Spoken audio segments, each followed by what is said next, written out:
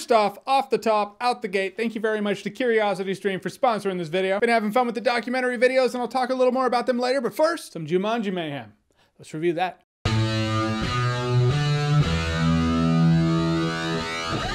Jumanji, The Next Level. So Jumanji, The Next Level is the sequel to Jumanji, Welcome to the Jungle. We have the returning cast, Dwayne Johnson, Jack Black, Karen Gillan, Kevin Hart, and this time there's a new, well, I was gonna say new mechanic. Same mechanic, new gimmick. Long story short, they're not necessarily in the same bodies as before, so now the actors have to do new things. I thought that was really cool. It's probably more fun for them. It's enjoyable for you to see how they interpret the other character. I mean, I like it. Now, first and foremost, the movie's funny. It being a comedy, pretty important. I was laughing in the movie. Kevin Hart and Jack Black, man.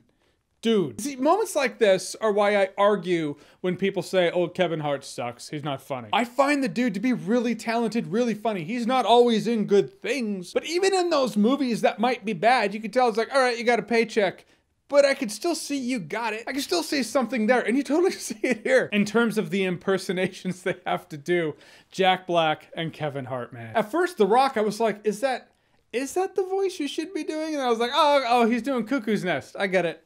Makes more sense. Now, granted, the movie's a sequel. We already know the rules. That was the enjoyment in the first movie. It was surprisingly enjoyable. Oh, I guess the first movie is actually the second movie. Welcome to the Jungle. That's the second movie. Point is, that movie, you know, it was neat finding out about, oh, the lives they have on their arms. They only have 3 of them. Okay, so you already know those rules. So this movie has to amp it up and be like, all right, there are new things you need to figure out. There are new mechanics, and they still have to play with the old rules. Point is, I felt like this movie did what sequels do, which is get a bit zany. I had fun for the most part, but there was a point where I was like, I feel like I'm in an improv comedy club right now. Where it's like, all right, you're doing this. Oh, sweet. All right, now you two swap and you have to do that. All right, you two swap. There was one mechanic in particular this movie kept messing with, and granted, it was fun seeing the actors play with it. It was fun seeing Kevin Hart have to do that and then that. Jack Black doing that and then that. So if you're looking at it with like, oh, how fun are the actors having? It looked like a lot of fun. But as for a movie being cohesive, I felt like the movie was playing ping pong. It didn't know where to commit, and I felt like this was happening because, well, it's a sequel and sequels have to do more. It has to be bigger. And is bigger better? Well, that's the question. I don't mean to sound like I'm bagging on the movie. I don't mean for that to be the case. The movie's pretty much what you probably thought the movie would be if you enjoyed the first